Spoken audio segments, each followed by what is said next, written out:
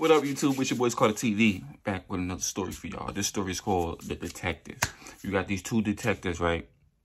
Both of their lives is not where they wanted to be, but they're making detectives. They're making decent money. You know, they're patrolling the hood. And they're also, you know, their crime rate has been down. They are two detectives in Ohio. And Ohio don't really get too much of, you know, gang shit going on out there. And, you know, the minimum gang shit that do go on is minimized. And the one detective, he comes across an opportunity to make money and put some action into his life because he's an action junkie. So this detective, he's Detective Daniel Johnson and his partner, Benjamin Franklin. So these two detectives, you got Daniel and you got Benjamin. Daniel's the more of the action, to go get in the mix, get in gunfights, making money, the strippers, you know, he's into that nightlife. Where Benjamin is more so the wholesome man. You know, he's a family man. He's doing it by the book. You know what I'm saying? You got these two detectives who are best friends, but you know, they both live different lives. What makes them go together, because you always get two opposites people. You know what I'm saying? So we got them two opposites. Now, Daniel comes across an opportunity, and this is where their story starts. They've been on the field about 6 year piece. Benjamin is having financial problems. He has kids. He has a wife. He's having financial problems, staying up with bills. One of his children is sick with asthma, is in the hospital. They have to, it's a medical bill. So he's having financial problems and looking for a way to, you know, do overtime, make sure his kids is fed, his bills is paid, and his wife is happy. So far, his wife is not happy due to the fact of the financial situation. She's also, you know, looking for more of a adventurous life that he can't provide at the time.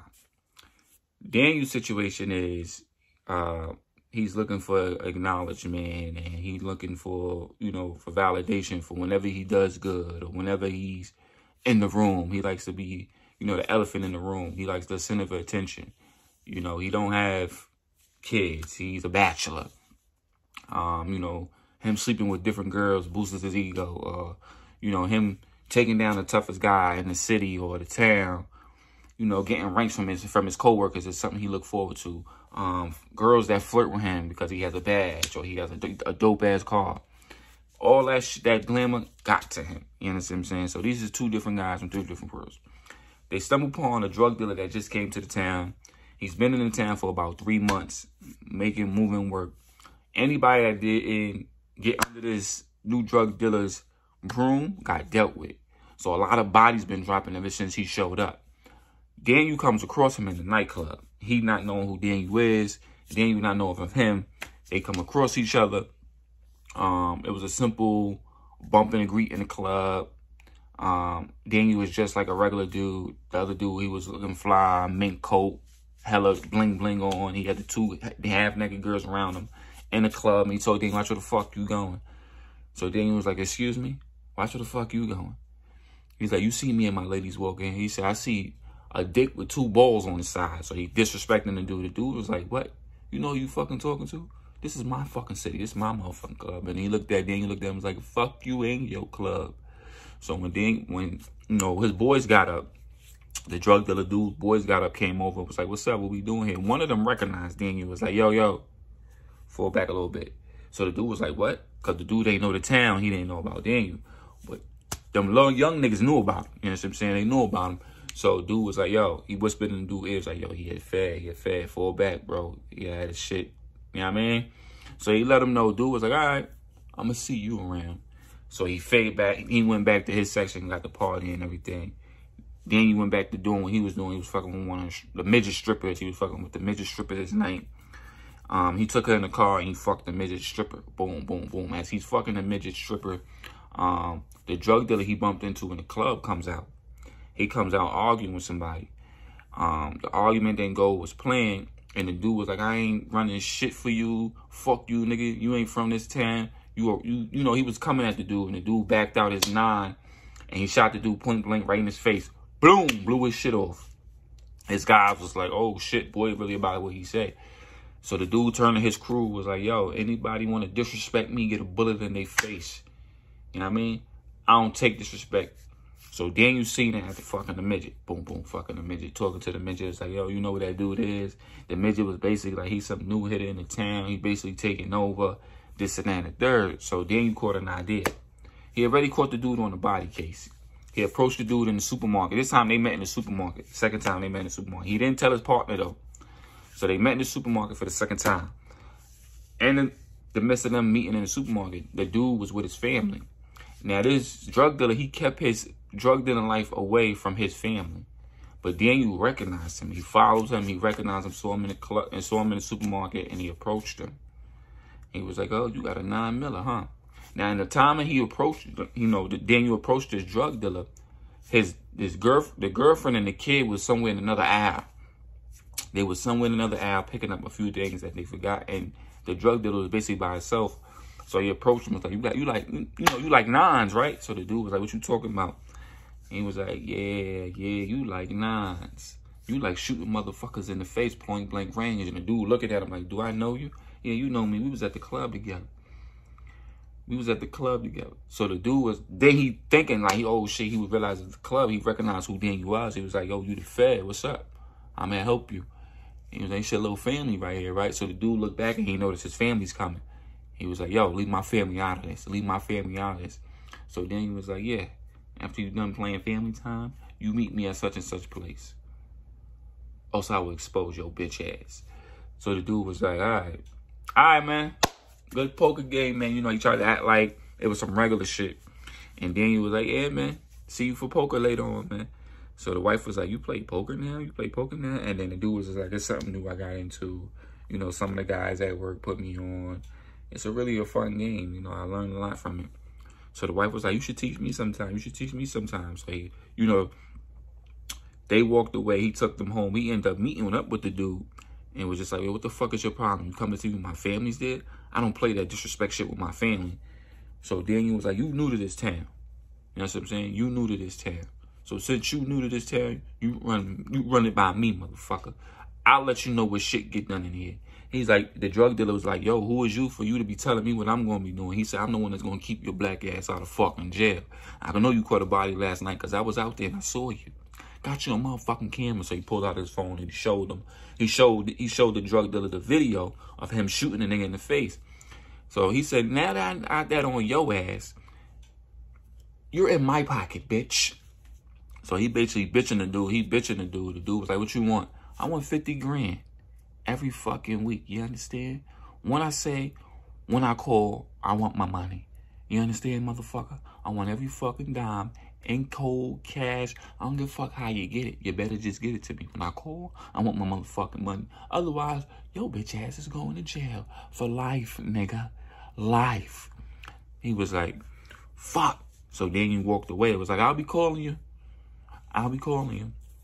So then you get back in the car, the cruiser with Benjamin. He was like, what's that? What's going on? What's that about? He's like, little nothing. So a couple weeks going on. The dude is paying Daniel. He's paying Daniel, keeping him out of the streets. And Daniel was letting him know what competition is around. So boom, that's going on. Benjamin, his side hustle was the preacher. The preacher was also a drug dealer in the town. And the preacher was telling Benjamin, like, yo, you know, there's people out here that's wrecking shit. His body's dropping. So the preacher was basically putting Benjamin on. And the preacher was also his brother, right? The preacher was also Benjamin's brother. So the preacher was basically telling him, was like, yo, it's another hit in this town. He's dropping people left and right. And he's putting his product in the street. Whoever's out here, they giving him info. So boom, the preacher tells him that. He's like, all right, I'm looking to it. He spoke to his partner briefly about it. His partner was like, oh, it's a little young boy thinking he running shit. You know, in a few more weeks, we going to find his body. So Benjamin was like, you sure? He was like, where you get your info from? He was like, you know, my ears are to the street just like yours. I'm hearing shit too. So then he was like, all right, I'm gonna do my homework on my end too. So what happens now is Benjamin started helping the preacher, and the preacher was in Benjamin's pocket. So they're both extorting these motherfuckers for this bread. you know, from both different sides of the camp. He's extorting the preacher. He's extorting the drug dealer. One of the kids that's on the drug dealer team, he ended up going to the church where the preacher was and finding out the preacher was also getting that money in. He was also making that paper. He was also making a little side hustle behind the church's doors and shit. So he told the drug dealer. So one Sunday, drug dealer went over there. He went over there 4 deep, you know, dressed up, ready for church. And he spoke to the preacher. He was like, yo, you cutting into my business. And the preacher was telling him, you cutting into my business. So they kind of came to some agreement where they would have territory. You know what I mean? My people won't cross yours, your people won't cross mine. It was a gentleman talk. They talked. They came to an agreement where so no blood would be shed. Anybody that wasn't under his branch, he would let him know. Same, you know, vice versa. And there was a couple of little niggas here and there. The preacher dealt with them. The drug dealer dealt with them.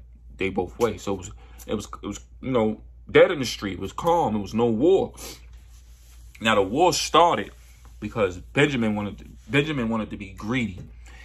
Him seeing all that money and, you know, making his wife happy and making sure his bills is paid, living that luxury life, he loved it.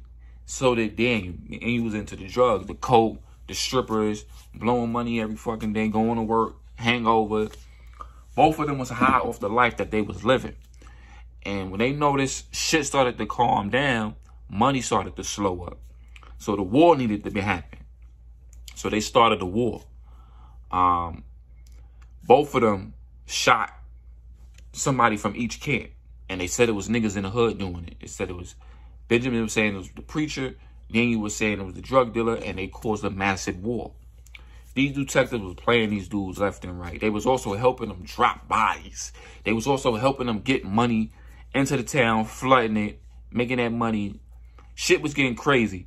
Now, the reason why shit was getting too hectic, it was getting to the point where the preacher and the drug dealer had to, they having all these wars. Bodies getting dropped, babies getting, innocent people getting killed, children getting killed, shootouts happening at school. You know what I mean? People can't even ride the public transportation because a shootout can happen at any given moment. The shit was getting hot. The shit was getting hectic. And basically the community was going to the preacher and was like, yo, these wars need to stop, preacher. You need to do something. And it's not. And the reason why the preacher had to step up because somebody he knew close to him got killed in this. You know what I mean? A close friend of his got killed. His nephew was also killed, which was, you know, Benjamin's nephew.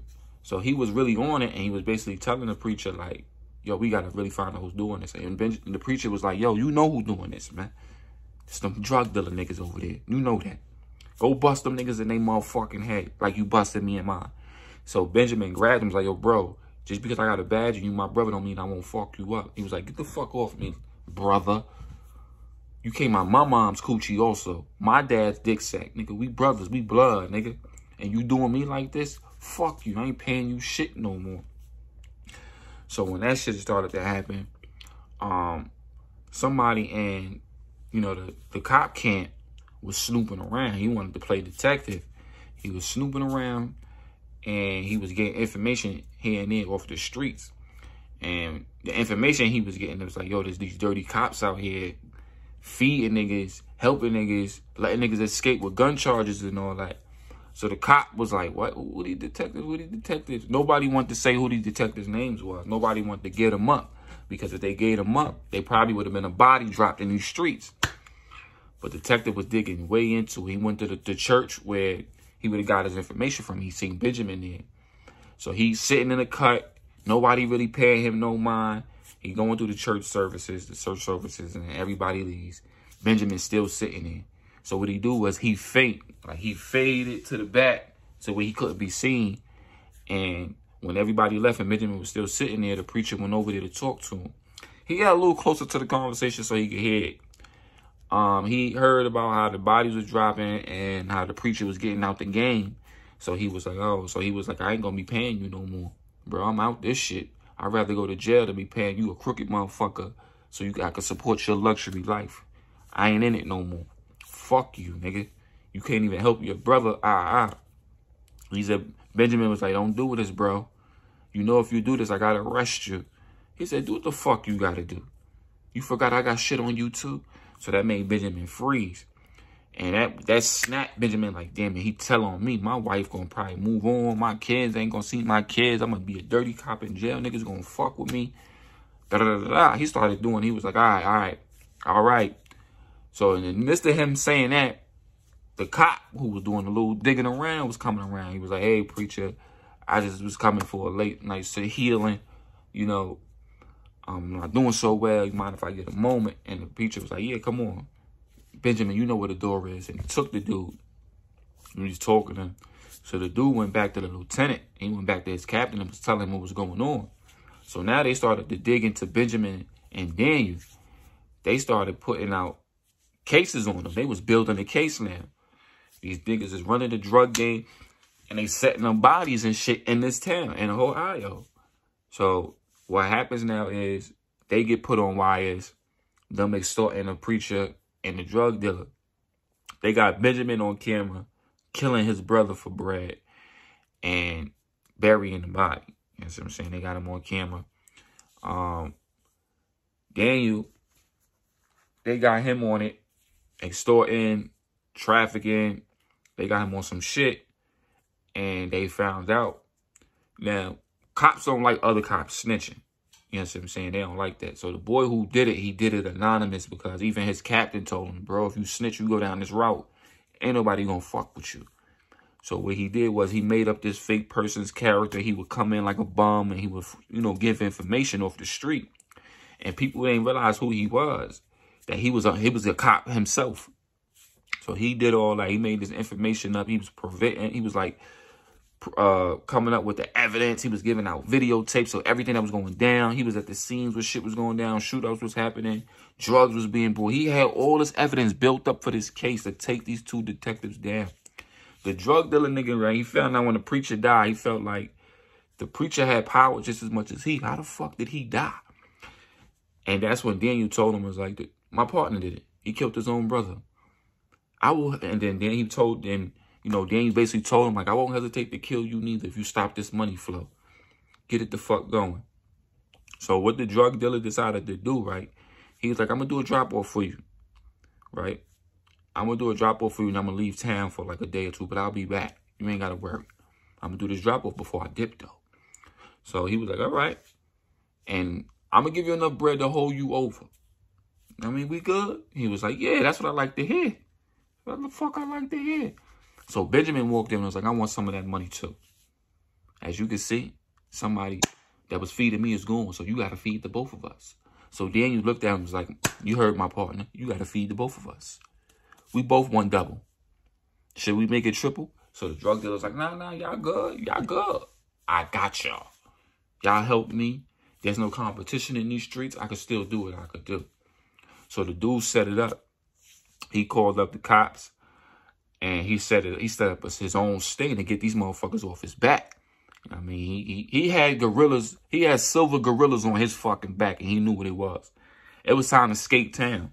You know what I'm saying? It was either go to jail here or die here. And he wasn't doing either one. So he set it up. He put some fake money in the duffel. Boop, boop, boop. He set it up. He put some drugs in the bag. Set it up, set it up. Had one of his mans drop it off. When he had one of his men drop it off, Daniel and Benjamin was there. They was like, where your boy at? He just told me to leave y'all the money and I could just skate too. So Daniel was like, nah, ain't no you skating. Ain't no you skating. Come here. Come here. Right? In the midst of that, they checked the money. They seen that it was all good. The dude skated. Once he skated, the feds bum rush. Boop. Freeze. Get on the ground. Get on the ground. Get on the ground. Lock them niggas the fuck up. Niggas is both doing some time. One got sent to another prison. Other one got sent to another prison. Benjamin lost his family. The wife moved on with a dyke girl. Daniel was in jail. He turned into one of them skinheads. Just so he could, you know, save his own ass. And that's how the story ended, man. You know, the drug dealer, he escaped. He went to a different state. He got the fuck up out of that mess. You know, RP the preacher. It's your boy Carter TV, man. And I'm out.